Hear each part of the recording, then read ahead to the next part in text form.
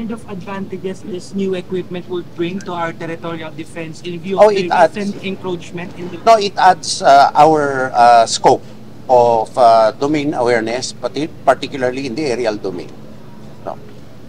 It adds eyes. Kumbaga, nadadagdagan tayo ng mata. I heard that there are the plans for the Philippines to deploy these lasers to the Pangras Island. Is this true? I cannot confirm or deny operational plans. I'm sorry. The advantage of having this mobile radar system is its flexibility.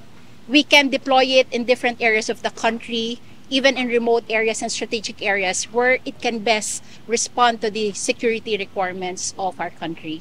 It is possible that we can also deploy it in areas of the West Philippine Sea, given that we have a platform that can accommodate its size and its weight.